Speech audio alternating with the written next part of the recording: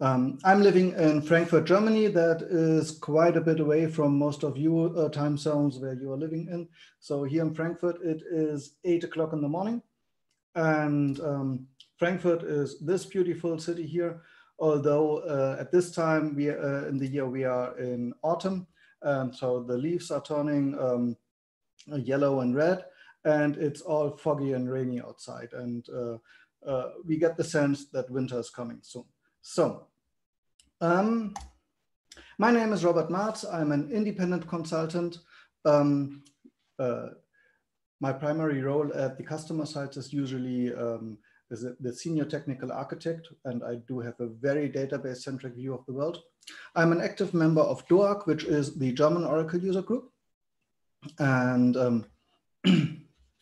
I'm tweeting from time to time. So this is my Twitter handle here. This is my website, robbie.database.org, and this is an email address. And if you have any questions about anything I'm talking today, please drop me a message in Twitter or email me, and I do my very best to answer that.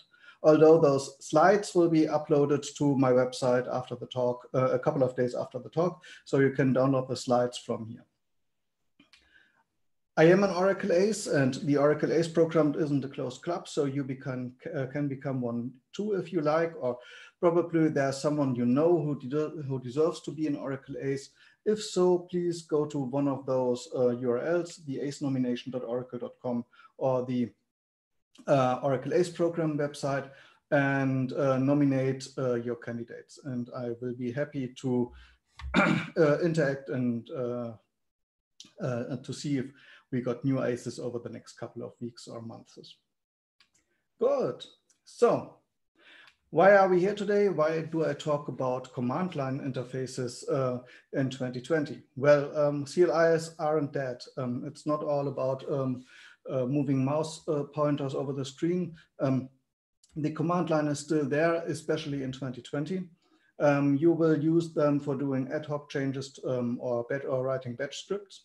And that those command line interfaces are important. You can see that virtually every cloud provider provides its own CLI, at least all the hyperscalers. So the AWS has its own command line interface. It's called AWS. The Azure CLI command line interface is called AZ. Google Cloud SDK has quite a couple of command line interfaces for different purposes. And of course, we are going to talk about the Oracle Cloud Infrastructure, and the CLI here is called OCI.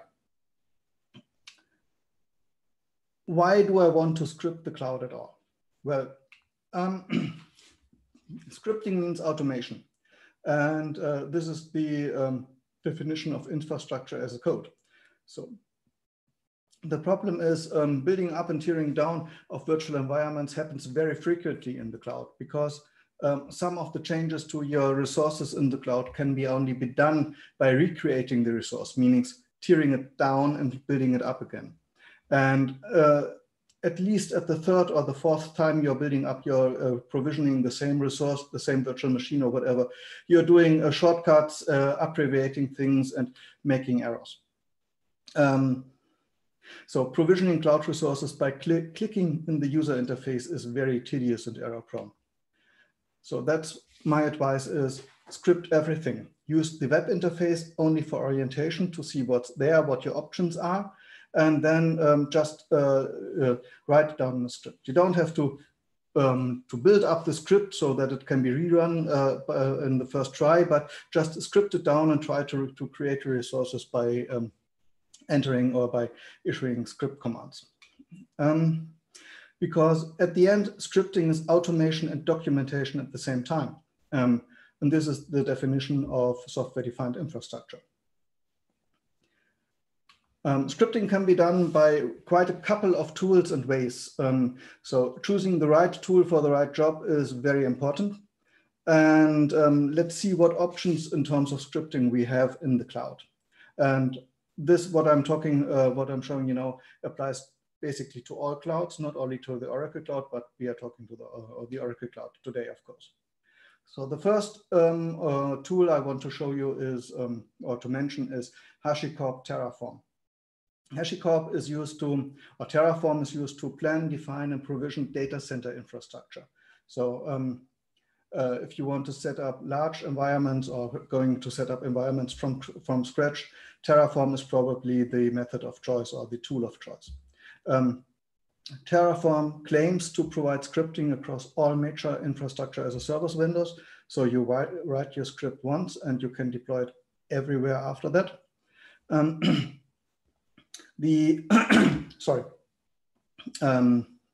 The OCI provider for Terraform is developed and maintained by Oracle. So Oracle makes sure that all the major features are there.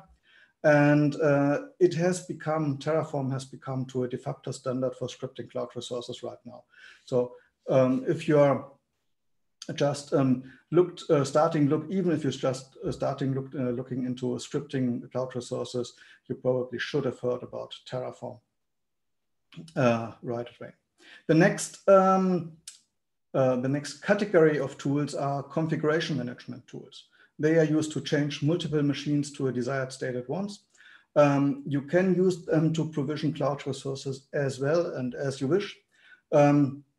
I picked as an example Ansible. Ansible means agentless orchestration and automation. It is developed by Red Hat and open source as well. The OCI module is provided by Oracle. So again, Oracle makes sure that all the features are there and working as intended. But Ansible is only one among many configuration management tools. So you can put here Chef, Puppet, SaltStack, or whatever you like. So this is a class of configuration tools. And if you're good using them and you can do your job with it, you're good to go and using one of those tools. And of course, there are, if you don't if you want to do it yourself, there always are the REST API and the software development kits. The REST API is the master, which means all software development kits, command line interfaces, and the web user interface are using and relying on the REST API. The REST API provides access to all resources and options that are available in the cloud. If it isn't in the REST API, it basically isn't there as a feature in the cloud. On the downside, using the REST API is more programming than scripting. You have to deal with session state and figure out if background jobs are finished and all this kind of stuff. So once you are start using the REST API, you are much more into programming than into scripting. To avoid that or to address that, there are software development kits. You can use those software development kits to develop your own automation solution. And those SDKs encapsulate the complexity of the REST API. In terms of programming languages, you have the choice about many options. The OCI is available, among others, for Java, Python, Ruby, Go, and Go. But today we want to talk about the OCI Command Line Interface. And I personally using that to make small changes to my cloud environments, writing utility batch scripts, so stuff that has to be done quite frequently, and to set up small environments like demos, etc. The OCI CLI is based on Python, and it is available for all major platforms. So whether you're running macOS, Unix, Linux, Windows, you're good to go. It is open source, hosted on GitHub, and developed and maintained by Oracle. Okay, so let's talk a little bit about the Oracle Cloud so that we can see what we can manage with those command line interface. I will make this very short. I took this slide here from a Oracle marketing slide deck, and it is from a German Oracle marketing slide deck. So there are a couple of German words on the slide, but we will make through it together. So that's shouldn't be that hard. The foundation of the Oracle Cloud is the Oracle region. The Oracle region always consists of multiple data centers. So this Rechenzentren here is the German word for data center. And in Oracle terms, they are called availability domains. Oracle aims to have multiple availability domains in every region, although the Oracle Cloud is expanding very fast and there are regions that only have 1 or 2 availability domains. In these availability domains, there is the physical wiring, the physical network, which is very fast and very good. On top of that builds up the virtual network. And the services are using the virtual networks, and you can build up your stuff using that. So the important thing here is that we have availability domains. There are a couple of terms we have to talk about, because the Oracle Cloud is under heavy development right now. The changes came in frequently, and these changes are developed by multiple teams located on different locations all over the globe. And that leads to that there are some confusions and some different uses of or different naming for the same thing. One of those things is identity, domain, tenants, and cloud account. And don't be worried whenever you see one of those 3 terms here, that means the same thing. It is your cloud space. So your cloud account is called identity domain or tenant as well. You need your identity domain and username and password to log into the web interface. So you need these 3 pieces of information. And just to show you this on the left side here, this is a screenshot when I'm trying to sign in directly to the Frankfurt data center. And if I'm signing in through the Oracle website, and it says tenant here. And if I'm trying to sign into my same Oracle Cloud account through the oracle.com website, the login screen looks something like that here. It says cloud account with identity cloud service. So even on the main websites, there are used different terms for the same thing. Nevertheless, your user and your tenant both have so-called OCIDs, the Oracle Cloud identifiers. And these thingies are important. And even Oracle noticed that the cloud identifiers are important. And so they are so much important that they get their own stencil or their own logo. And this is that logo here over there. If you are a little bit familiar with the Oracle history, you know that Oracle isn't good at marketing at all. And if you look at the other cloud providers, you will see that they have stencils and logos for every tiny bit of their clouds, and Oracle doesn't have that much. But someone considered the OCID as such an important thing that the OCID at least get its own stencil. So this is that one over here. Good. Availability domains. Oracle aims to have at least 3 IDs in every region. I'm well aware that there are regions that only have 1 availability domain or 2 at this time, but the aim is to have at least 3. Your tenant usually get exactly 3 availability domains assigned. So even if you're in a region that have more than 3 data centers or availability domains, you will always get assigned 3 of those. If there are less than 3 data centers in your region, then of course there will be less data centers assigned to your account. The availability domain number to data center assignment is randomly generated and represented by a small hash, a 4-letter hash, and that hash becomes part of your cloud region name. So this represents the assignment between the data center number to your availability domains. Good. And finally, we have to talk about compartments. Every cloud resource has to be assigned to a compartment. So compartments are really important as well. On the other hand, they are logical dividers. So you can see them as namespaces or subdomains. You use them for separate your or group your cloud resources together, say per application or per department. And cloud resources usually stay in their compartment once created. Since a couple of months, Oracle added new features and the ability to move cloud resources online between compartments, but that is still not true for every resource. And a couple of months ago, you needed to rebuild a resource if you wanted to move it between compartments. Nowadays, at least for VMs and Oracle databases, you can move them.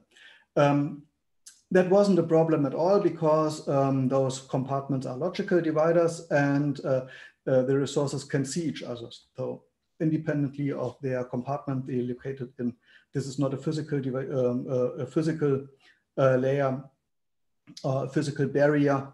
It's just a logical divider. Okay, and the compartments got their own stencil as well. So if you're seeing that logo on Oracle Cloud Diagrams, you know that that is a compartment. Good. How do we use the command line interface? Well, the basic usage pattern is like this. You type OCI. OCI is the name of the binary and followed by a couple of options. The first option is the service, followed by the type, the action, and a couple of more options. For example, if you say OCI compute instance launch, compute is the service, so instance is the resource type, and launch is the action. So in that case, with this command, you are launching a virtual machine. And the options will be probably the OCID of the virtual machine you need to provide. The results of this command is in JSON format by default. And lots of those results come paginated, which means Oracle shows you only a couple of results at one time. Usually this will be around 5. And you can go around that by using --all or --limit to set the pagination size to a different number. A couple of months ago, again, Oracle changed the default behavior. So most of the comments, comments will be called with --all by default, but not all. And the pagination feature is still there, and we will see that in a demo in a second. Using the OCI is very convenient because you have tab completion, so you can press tab at any position for valid columns. So even if you are in the midst of an option or in service or whatever, just press tab and you will get completion options for that. If you are stuck and need help, you can always type --help or -h or --? At any position of your command line, and you will get the help that is the help text that is probably most helpful for this part of your command line. The help texts are very good and very understandable, so it's probably worth reading them. And that applies to the documentation as well. The documentation is really awesome, and I'm not kidding here. Oracle did a great job writing this documentation, and if you are downloading the slides and clicking on those links over here, those links will lead you directly to the documentation. So just press here or Google or whatever. And the documentation is really worth reading.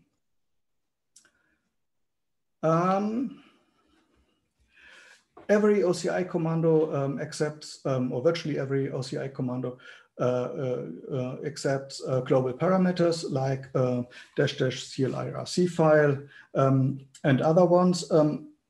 Interesting default commandos are --generate full command JSON input. That generates you a template JSON file with every possible option in it.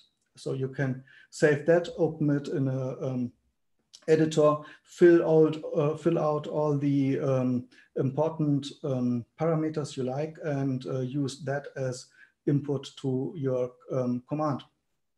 The same applies to complex parameters. So if there are complex parameters available, you can type --generate param JSON input, and you will get a template JSON for those parameter values.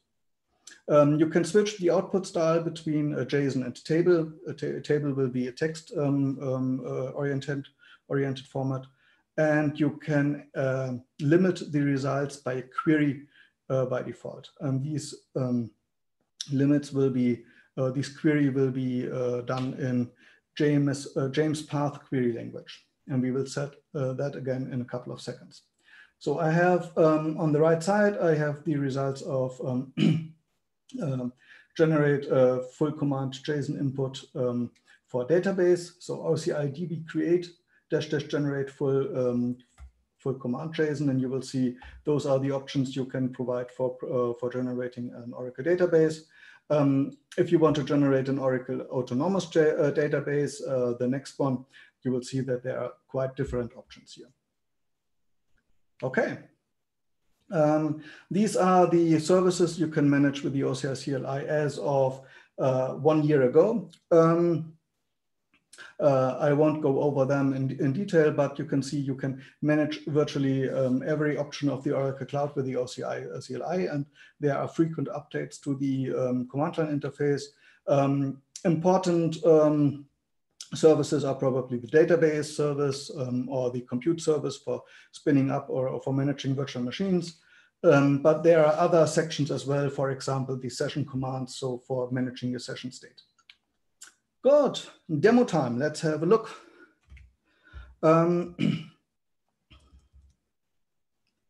Okay, so this is my terminal here, and let's do something. I'm demoing most of, almost all of my demos will using the compartment stuff because the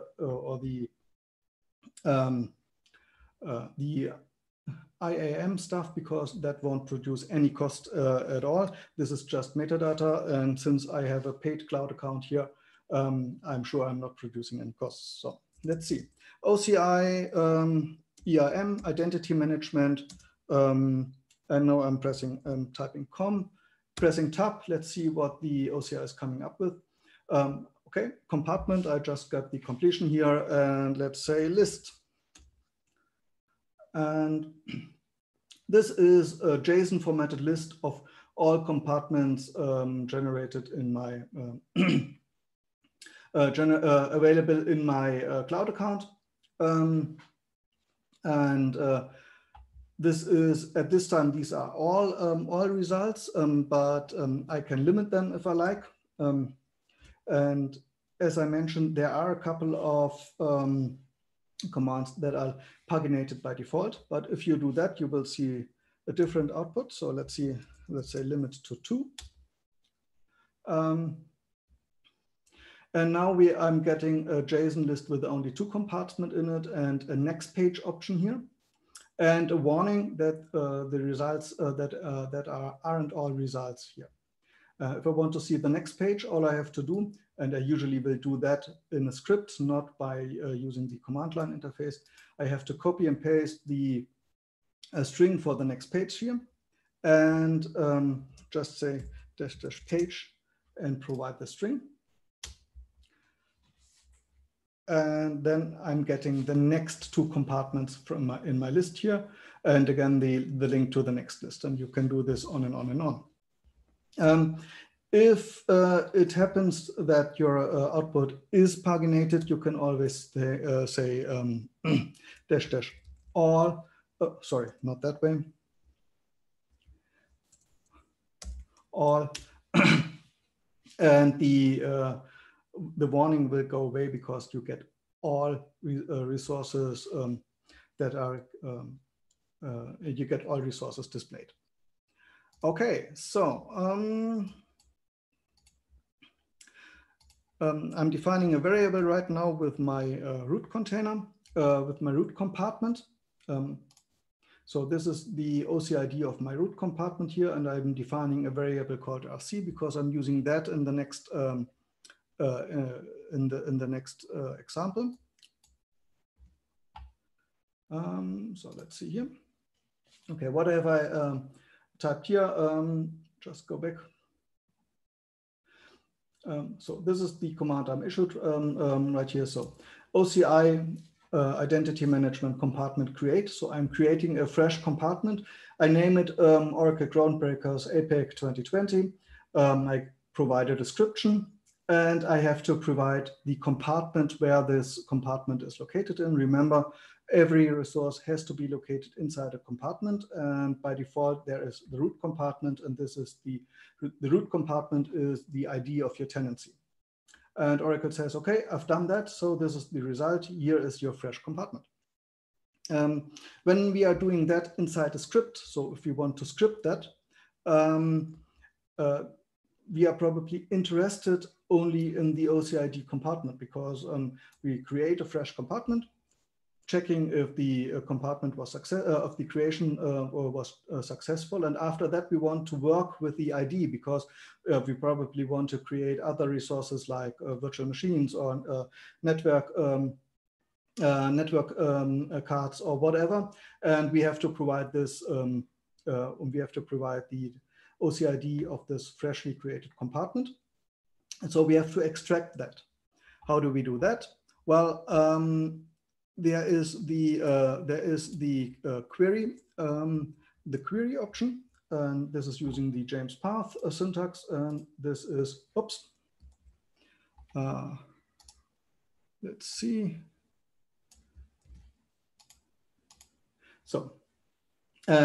So I'm saying compartment list again, and then -- query, and this is the syntax for querying. I want to query the data object inside the JSON result, and I'm searching for the name of my department here, the Oracle Groundbreakers APEC 2020 department. And when I'm saying that, I'm getting returned only an JSON array. You see that that is an array by the square brackets here. And we will get returned only the my desired department here. But that's still not good enough, because I'm looking for the ID. So what I can do here is just type ID, give me the ID. And now I'm getting, now that looks way better, but I still have a JSON array with one entry here. And let's see what we can do. For example, what I can do now is I can say, I can use JMS path to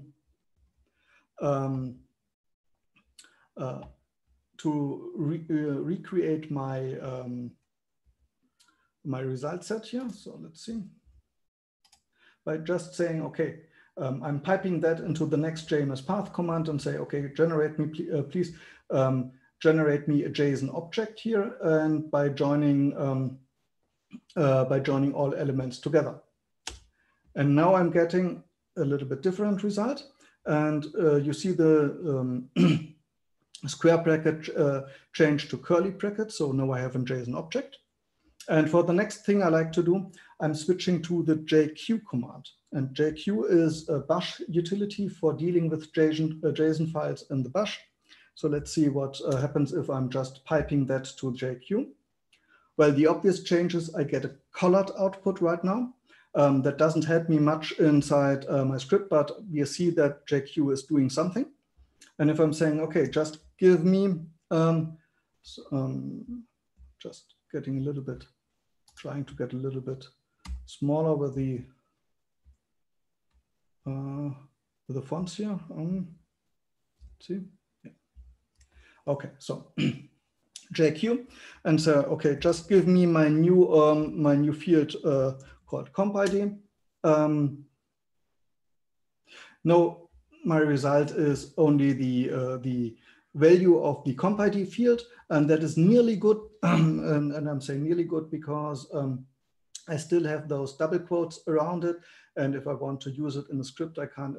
I have to get rid of those double quotes. And luckily for us, the developers of JQ added an option -r that is short for raw,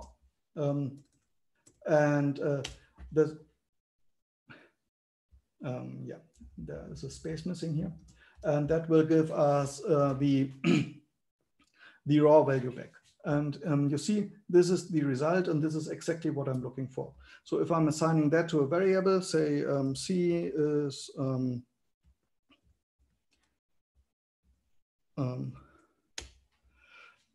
if I'm assigning that to a variable, and I can say echo compartment ID $C. You see, I have this compartment ID in my variable. And now I can start using that compartment ID in my scripts. Let's say we can do something. I can start creating resources as I wish. But for now, we want to clean up. So what I'm saying here is I just want to delete the compartment. So I'm saying compartment delete -C is the compartment name or the compartment OCID, and I'm providing it by using my variable here, and I say --force, so just do what I say. And off we go. We have a work request created here, so the Oracle Cloud is trying to delete the compartment in the background. Just to show you that it's possible to do more stuff than the identity management here. Oops, sorry.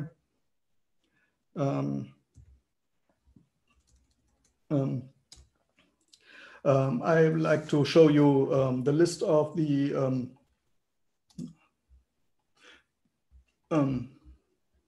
I like to show you to generate the list of all available images for creating virtual machines here. Again, I did a little bit query just to extract the display name, and this is the list of all available images in my region, which is European Union Frankfurt at this time. Okay, that's it for the demo right now. Let's go on with the slides. Let's talk a little bit about administration. Well, if we want to install the OCI CLI, we have to meet the pre-requirements. Those are easy to meet because the supported operating systems are virtually any operating system, any actual operating system. So whether you are using Mac OS, Linux, or Windows, you're good to go. All you need to have is a Python installed on your machine. Python versions 2.7.5 and up or 3.5 and up are good. The good thing, if you don't have a Python, this happens usually on Windows machines, the installer is offering you to install a missing Python for you on the fly. Obviously, you need have access to the Oracle Cloud, so you need an Oracle Cloud account and a user with the desired permissions, of course. So if we want to install, let's just see if I can switch on my second screen to the meeting again. Okay, so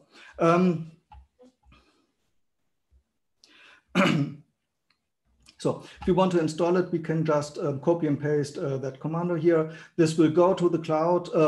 This will go to the internet, download the script, and execute it. Okay, so probably please don't tell anyone that I advised you to download a script and execute it from the internet without having checked it. So the right way will be download the script, check if it does anything evil, and then execute it by hand. On the other hand, we all download shareware and stuff from the internet and execute it every day. So it's up to you, but please, if you run into a problem, don't tell your admins that I advised you to do so. Installation is very easy. You will ask a couple of questions about directories. You can just press return or enter to accept the defaults, and you're good to go. Finally, if you want to have autocompletion installed, the installer adds autocompletion to the bash to the bash and the PowerShell by default. If you are using a different shell, like I am using the C shell, you can add especially for the C shell, you can add autoload bash comp init and call bash comp init in your C shell RC file, and you're good to go with a command line completion in your C shell as well. Installation for Windows looks quite the same. Just open PowerShell as an administrator. You once have to set execution policy remote signed. You have only do this one time per machine. So if you have done it in the past, you don't need to redo it. And then you are calling PowerShell. With this command line option, it will go to the internet, download a PowerShell script and install it. You can manually install the OCI CLI using the Python packet manager, and I won't go through the manual process right now, but it is very straightforward, and the documentation is here.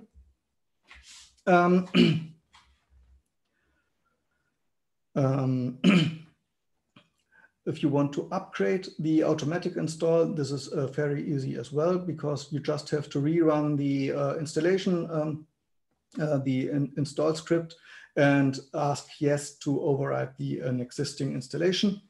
If you want to upgrade a manual install, you can use the Python package manager pip and just say pip install OCI CLI upgrade. Deinstalling is easy as well. Just delete the files from the default directory, from the directories where you have installed it. So the default directories will be your home directory -lib and -bin. And if you look into that, you will see file names OCI, just delete them.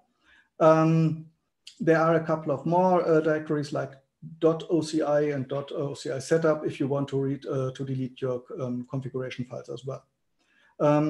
In Windows, it's in your user profile. And if you have done a manual install, you can use the Python package manager.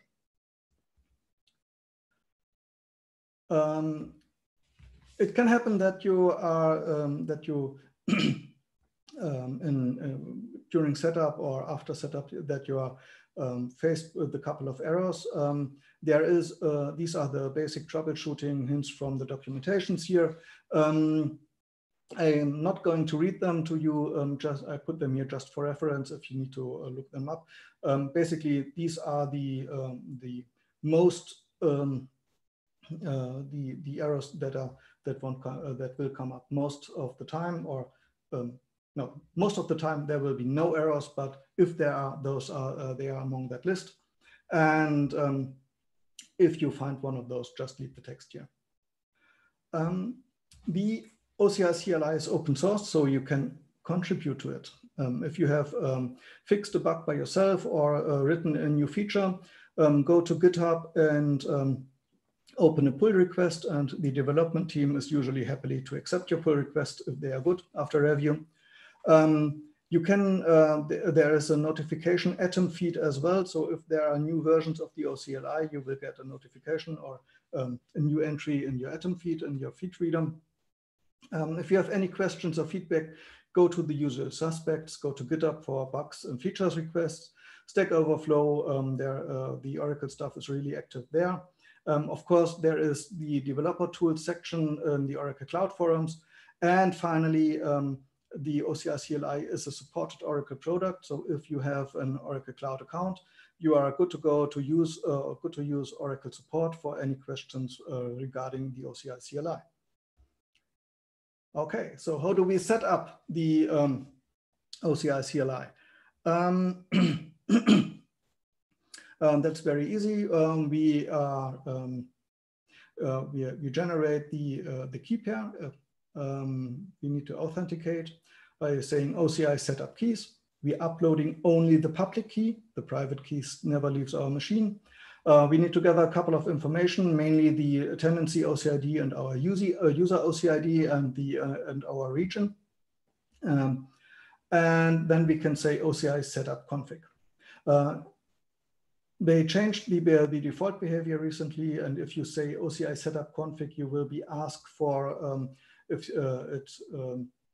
the config should generate a key pair at the end of the process, or if you want to use an already generated key pair. Okay, I'm not going to demo that because this is a 1-hour talk and I don't have the time to show you that in detail, but I have, I did some screenshots here. So this is basically the steps. We say OCI setup keys. You will be asked for a passphrase. And it shows you where the keys are written to, the directories, and you're good to go. Then you go to your Cloud Console, find the identity, go to the burger menu, find the identity management entry and change users. And there you can add your API key by just copying and pasting it. Only the public key again. And then you have to gather some informations again. Administration tenancy details will give you your OCID, the OCID of your root compartment of your tenancy. And the user identity, user management will give you the OCID for your user. By the way, those OCIDs are showed in a shortened way, so you can press the show button to see the full string, or just press the copy button in your browser and you will get those string copied to your clipboard. And then you say OCI setup config, and it walks you through a couple of questions. So it asks for directories, it wants you to enter the OCID and the region, and you're good to go. Okay. So I have talked about key pairs already. The cloud authentication is done via X509 key pairs. The X509 is an internet standard and comes in multiple file formats. So we have, for example, .pem, .cer, .crt, .der, .p12. So those are different file formats containing those key pairs or parts of the key pairs. The good thing, all those file formats are text only, so you can convert them by using an editor by hand if you want. Or if you want to do the conversion with tools, you can use PuttyGen on Windows or SSH Keygen or OpenSSL. And provide the one file and advise those tools to convert them to the other files. So if you have key pairs available you want to use, you can use your existing key pairs. And the Oracle Cloud needs the PEM format, so the Privacy Enhanced Electronic Mail format. And if you have that, you can use it. The important thing, and I can't stress that enough, the private key never leaves your machine. So if it happens that you gave away the private key for accidentally, or someone copied off your machine, you should consider this key as burned, delete it from the cloud account and generate a fresh one. Okay, finally, I have a couple of best practices for you, and we are coming to the end. The OCI CLI, or if you are open a cloud account, no matter what cloud provider, it is like opening a new data center to your organization. So generating or opening a cloud account is adding a data center to your organization. And the OCI CLI is the key to your data center. So please do not put the OCI CLI, especially the key pairs, on a laptop. That leaves your organization, that someone can forget in a train or whatever, and do not deploy it on virtual machines in your OCI cloud. I'm well aware that there is the Oracle Cloud Console that is a special virtual machine that you can access from the web interface, but this is a special machine that is secured and maintained by Oracle, so that's probably okay. But you definitely want to limit access to those OCI CLIs. Remember, you don't grant every employee access to your data centers so that they can bring in virtual machines or pull out or physical machines or pull out physical machines, and you definitely don't want to do, don't let your employees do that on your cloud data centers, especially because they can generate costs at large scale. My advice, if you take anything from this presentation, it is please script everything. Scripts are automation and documentation at the same time, so it's a good thing. Learn how to deal with the JSON output, and you probably want to look at the James Path query language. Look into tools like JQ, they are very helpful if you're starting scripting. And it's probably a good thing to use variables for common parameters, OCIDs, or those those next page pagination identifiers. Using those variables keeps your command line short and maintainable. And please store your scripts without credentials in them, especially when you're using version control. Use a quick keyword or something like that, because usually there are way more people that have read access to your version control than you think. And version control, the nature of version control is that it don't forget anything. So even if you're checking a new version without the credential, they are still there somewhere. Okay. Please automate your cloud. Scripting with the OCI CLI is very convenient and easy. You can get help at any point. You can press tab to see the valid options. Your cloud account is like a new data center. You want to limit access to it. And the web user interface is only second best for provisioning cloud resources. Please script everything. And if you do that, only the cloud is the limit. And my final back to you is, please do try this at home and give it a chance. Thank you very much. Cool, thank you so much. That was a very good, very interesting session. I'm sure everybody enjoyed it. Just to remind everyone, if there's any questions, you're welcome to put it to the question box. I've just noticed a question come through to the chat box. So the question is, could we do block volume clone using OCI CLI? As far as I know, yes, but I haven't done it myself. Cool, thank you. Is there any other questions from anyone? We'll give you a few seconds. While you think about the questions, just to remind you that the session is being recorded, so it will be available. And then also there's quite a few other sessions available over the next few days that you can attend.